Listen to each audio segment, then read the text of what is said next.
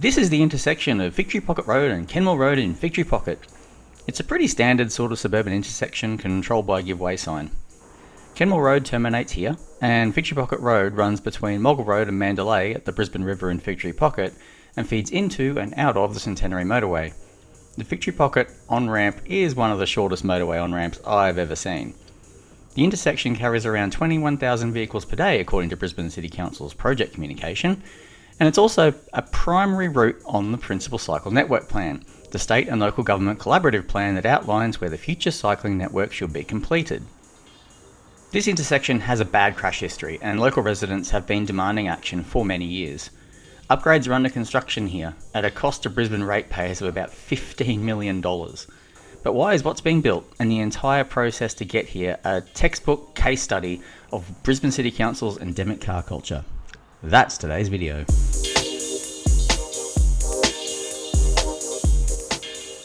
For years, residents in Victory Pocket had been raising concerns about the safety of the Victory Pocket Road and Kenmore Road intersection. Residents living nearby went to the extent of having a first aid kit near their front door so they could render assistance, so frequent were car crashes. The crash data from the Queensland state government backs this up. There were 17 reported crashes at the intersection itself between 2001 and 2018, and more at the intersections with Pilara Street at each end. Most of these crashes were drivers emerging from Victory Pocket Road to turn right and being hit by through traffic. 5 required hospitalisation, including a cyclist in 2018. In that year, residents lodged a petition with the Brisbane City Council asking that the traffic lights be installed. Not only did they highlight the motor vehicle crash rate, but also the danger posed to pedestrians with a lack of crossing facilities. The request was simple: install traffic lights and pedestrian crossings. What the petition didn't mention was that Kenmore Road and Victory Pocket Road feature as primary routes on the Principal Cycle Network Plan. The PCNP is a collaborative state and local government plan that identifies where the cycling network should be built, and it came about as a result of the fatal crash for Richard Pollitt in Kenmore in 2011. The Queensland Department of Transport and Main Roads has extensive guidance on the selection of cycle tracks for different road environments, and information about level of traffic stress and types of cyclists to inform road designers to produce a good outcome for cyclists of all ages and abilities. It even has a helpful table of the type of cycling infrastructure appropriate for different types of roads and their function. In this case, both Victory Pocket Road and Kenmore Road are collector roads with speed limits currently of 60 km per hour. The recommendation is for high quality parallel off-road separated cycle path or cycle tracks due to high speed difference of 20 km per hour or more. Unfortunately, there's no legislative instrument in place that requires infrastructure upgrades along the PCNP to include cycling infrastructure to the standard befitting a primary route. Nor are local governments required to follow the state government's cycling infrastructure designs. The code is more what you call guidelines than actual rules. In any case, the request for lights seems pretty clear. Kenmore Road is quite wide up the hill, and Victory Pocket Road is wide heading down towards the Centenary Motorway, albeit without curb and channel or footpath on the eastern side. Victory Pocket heading east is a bit more constrained with the gully, and Errigy Place is left in, left out just prior to the actual intersection. So, whack in traffic lights at the main intersection, cut into the centre median to provide a right turn lane into the Victory Pocket Road, use some leftover space to provide an off-road share path up the hill, and we're done, right? Well, no, and that's where Brisbane City Council's car culture kicked in. Once you give a problem like this to a traffic engineer, what you get is a massively over-engineered solution that prioritises motor vehicles and does everything it can to keep pedestrians and cyclists out of the way of that all-important traffic flow. But first, they wanted to give the impression that the community had a say. They provided 2 high-level design options. The first provided a slip lane on Victory Pocket Road to head east, with one lane proceeding straight ahead up Kenmore Road and a right turn lane into Errigy Place. Errigy Place having a traffic light to provide access in all 3 directions. Suddenly increasing access into and out of Errigy Place became a priority. For context, Errigy Place is a dead-end street that services, 20-30 residents. Given its proximity to the main T-junction, it does make sense to include Errigy Place in the design. However, given the small number of movements in and out, does it really need to have right turn access into it and out of it? The design option also provided a right turn lane into Victory Pocket Road off Kenmore Road, and for some reason provided 2 through traffic lanes heading south, despite the fact the current road only has 1. There was a proposed traffic light pedestrian crossing of Ergie Place and Victory Pocket Road, but crucially, not of the slip lane. And there was no provision for cycling. The second design option, well, it's basically the first design option without the slip lane. It still greatly increased access to and from those 20 to 30 homes on Ergie Place. It still added 2 through lanes on Kenmore Road, and it provided absolutely no cycling infrastructure. Suffice to say, as the head of the local bicycle user group and genuine pain in the arse advocate, I had opinions. The design without a slip lane was best, but I implored them to include proper separated cycling infrastructure and reconsider over-engineering multiple through lanes from Kenmore Road. The overall consensus from the community was that design without a slip lane was best. Thank heavens for small mercies, I guess. So of course, the next step in the process from Brisbane City Council is to provide a more detailed concept design of the chosen solution and some of the consultation feedback. Oddly, the consultation feedback did not mention cycling at all. But anyway, here was the design they came up with. Still full access in and out of Ergie Place for 20 to 30 residents that have been coping fine with left in, left out for years. 2 through lanes on Kenmore Road heading south. Pedestrian crossings on Ergie Place and Victory Pocket Road. And they added some cycling infrastructure. Can you see it? Look closer. Closer. There it is. A cyclist curb ramp to get off the road and onto the footpath.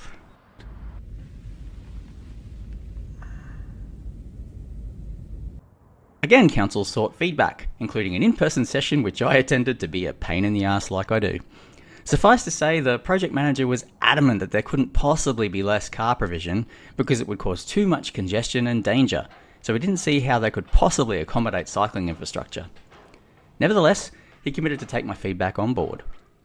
Residents too were not happy with this over-engineered response and lodged another petition, pointing out that the new intersection would be 4 lanes wide, remove trees and create unnecessary movement, particularly in and out of Ergie Place.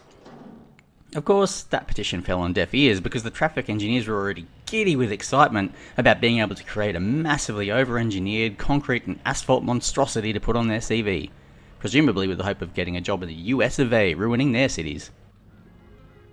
In the meantime, Brisbane City Council was getting on with another intersection upgrade. This is Monia Road and Bellwood Street in Darra. It's also a busy intersection in an industrial area that carries a lot of heavy vehicles and in total accommodates over 15,000 vehicle movements per day. It's also on the principal cycle network plan as a priority route, forming a key active transport corridor heading east-west between River Hills and Oxley.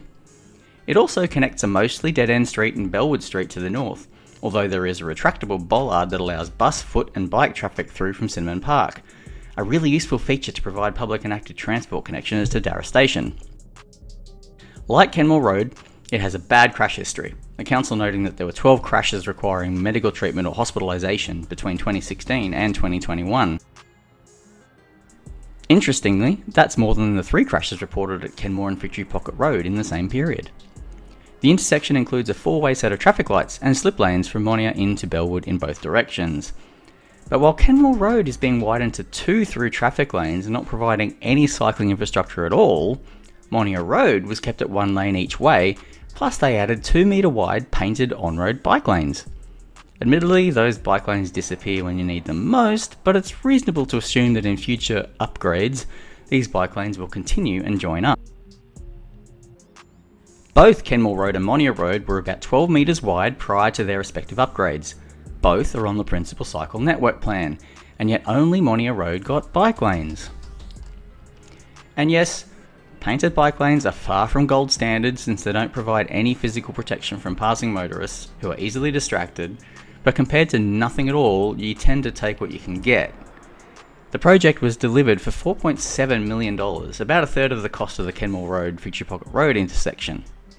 Don't get me wrong, this Monia Road intersection design is far from perfect, and the absence of bike lanes or shared paths along Bellwood Street is a disappointment, considering riding on road with industrial vehicles is not something interested but concerned cyclists who fear a high level of traffic stress are necessarily going to tolerate. But it at least recognised the importance of this cycle route by providing on-road bike lanes. It makes the excuses being offered for not doing so at Kenmore Road and Victory Pocket Road much harder to believe. Back to Victory Pocket Road, and fast forward 8 months and the outcome of the community feedback was published. This time they did mention cycling facilities. By signalising this intersection, we will improve the safety and connectivity for people riding and walking. Due to the challenging topography and constraints of the road width, we are unable to include on-road bike lanes.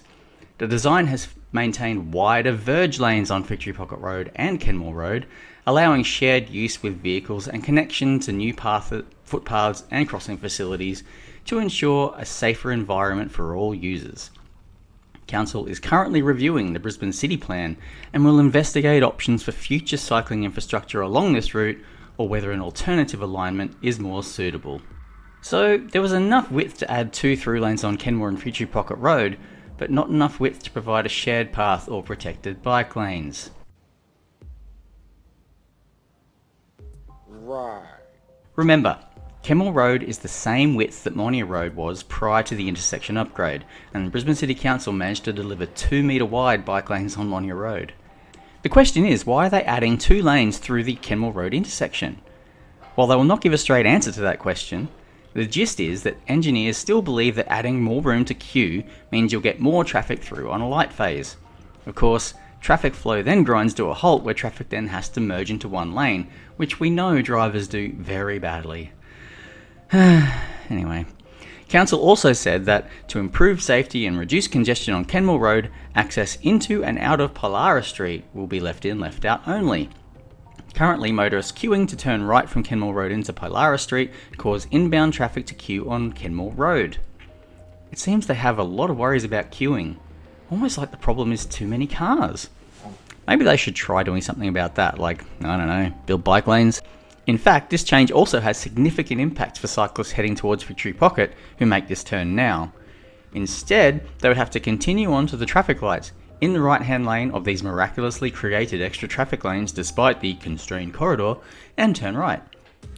More feedback ensued, particularly from the local bicycle user group. And earlier this year, the final design was released. Victory! They added more cycling infrastructure. Can you see it? Look closer. Yes! Another curb ramp for cyclists to get off the road and onto the footpath.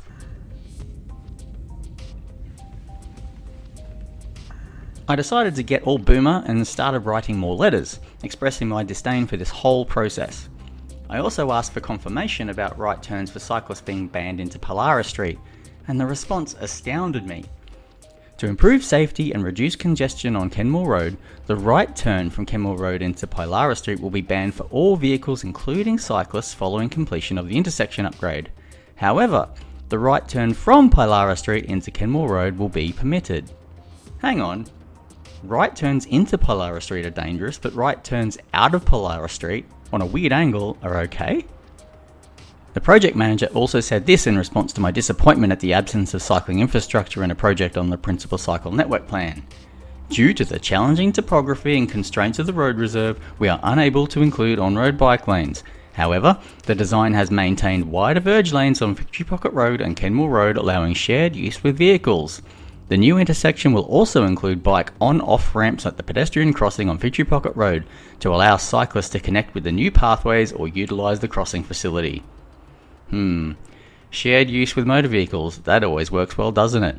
I guess that's why they're trying to get people to get off and utilise the new pathways. In other words, get off the road and out of the way of the cars.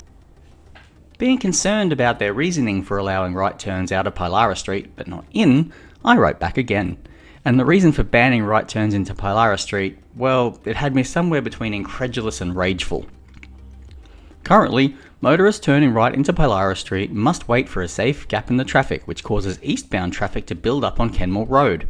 This poses a significant safety risk and likelihood of rear-end accidents due to the high traffic volumes on Kenmore Road, as motorists coming around the bend have a limited time to safely stop and insufficient road width to pass the vehicle waiting to turn.